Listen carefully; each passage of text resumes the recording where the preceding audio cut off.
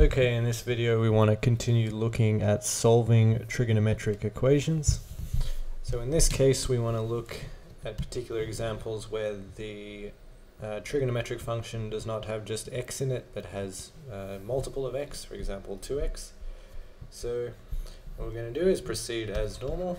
So we'll have the reference angle that's found using the normal triangle 1, 2, root 3, pi on 3, pi on 6.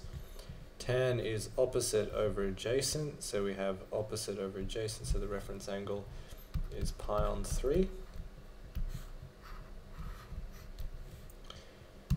Now we need to determine the quadrants. This is where the factor of 2 comes in.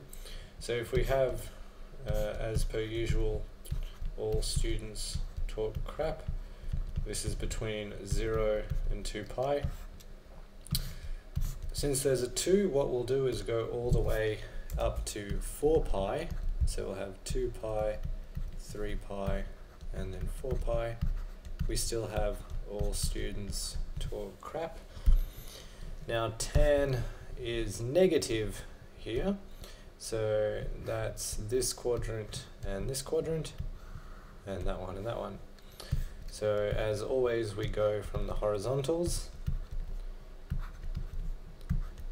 And what we find is that 2x will be pi minus the reference angle, 2 pi minus the reference angle. This one will be 3 pi minus the reference angle, and 4 pi minus the reference angle. So what we see is that 2x is pi minus pi on 3, 2 pi minus pi on 3, 3 pi minus pi on 3, and 4 pi minus pi on 3. So if we simplify this, we get 2x is 2 pi on 3, 5 pi on 3, 8 pi on 3, and 11 pi on 3. But we don't want 2x, we want x. So then we just divide all of these solutions by 2, and so x is pi on 3, 5 pi on 6, 4 pi on 3, and finally 11 pi on 6. Now the reason we go up to 4 pi is because exactly when you divide by 2 it comes back to 0 and 2 pi.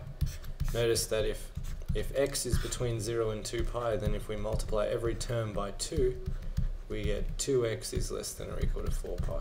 That's why we do two versions of the quadrants. Okay, same thing. Here we have sine 2x equals 0. Now, to figure out when sine is 0, if we draw any triangle, then the y values are given by sine of the angle. So let's say the angle there is theta, and the x value is given by cos of theta. So when sine is 0, you want to have this length being 0. That occurs here and here. So in particular, if sine 2x equals 0, then 2x equals, well, between, we're going to do 4 quadrants, so two versions of the quadrants, and we're going to be here, here, here, and here. So remember, this is 0, pi, 2 pi, 2 pi, 3 pi, and 4 pi. So what we see is that 2x is going to be 0, then pi, then 2 pi, 3 pi, and 4 pi. We then divide by 2, so x equals 0, pi on 2, pi, 3 pi on 2, and 2 pi.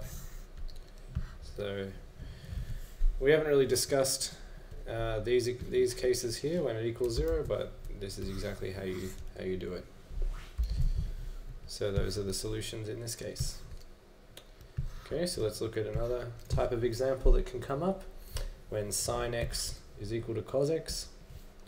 The way to do this is to divide both sides by cos x, and then we find that sine x on cos x equals 1.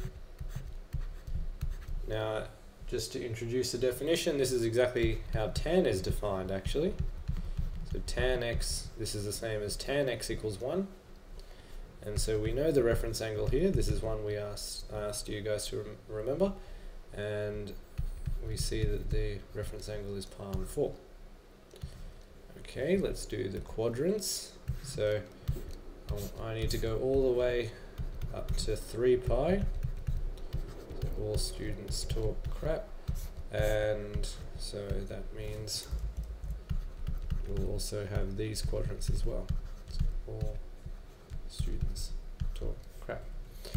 Okay, so tan is positive in these two. So we approach again from the horizontals, and so x is 0 plus the reference angle, pi plus the reference angle, 2 pi plus the reference angle,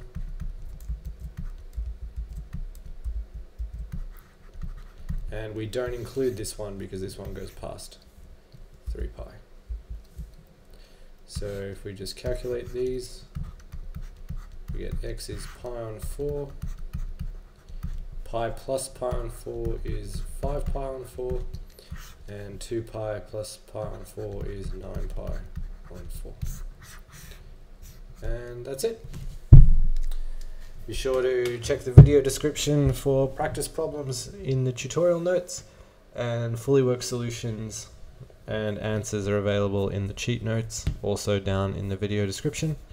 If you like this video, hit the like button, and if you like this content and want to see more of it, I'd appreciate it if you subscribed. Thanks guys, I'll see you in the next video.